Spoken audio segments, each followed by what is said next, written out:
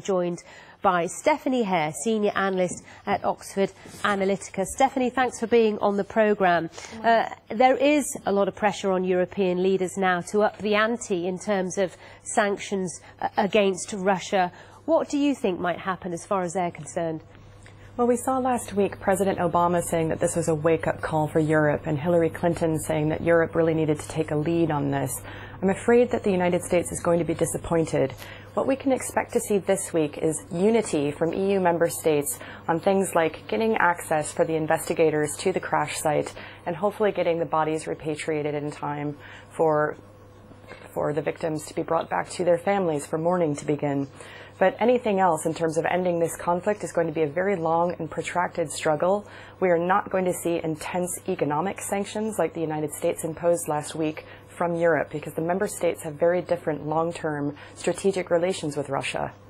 That's the difficulty, isn't it? We're talking about 28 different countries with different relationships with Russia and different sort of reliance in terms of their exports and what they import from Russia. Exactly. I mean, Germany is much more pro-Russia than I think most people know, particularly here in the United Kingdom. So they have a very strong economic tie with them, but also very strong energy vulnerability. France, of course, has its defense relationship with Russia and is going to be furnishing a Mistral warship by October to Russia, and that's not being talked about a lot publicly, but it's definitely being talked about in Brussels. That's not even on the negotiating table at the moment. France is determined to deliver that boat. They're training Russian sailors right now.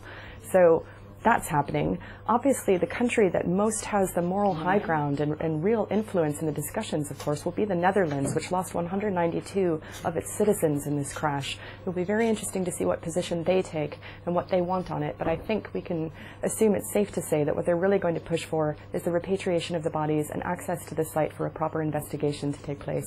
Many are arguing, though, that this event is a game changer when it comes to the dispute over eastern Ukraine, and if further sanctions were to be imposed, how far do you think Europe is likely to go?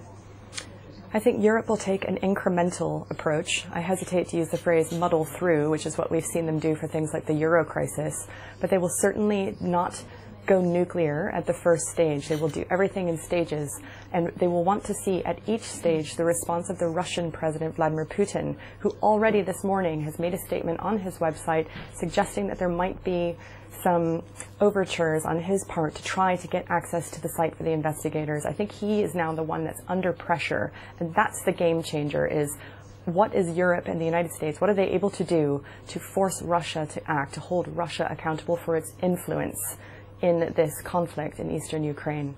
Okay, Stephanie Hare from Oxford Analytica, we appreciate your time and your analysis on what's going on at the moment. So that's how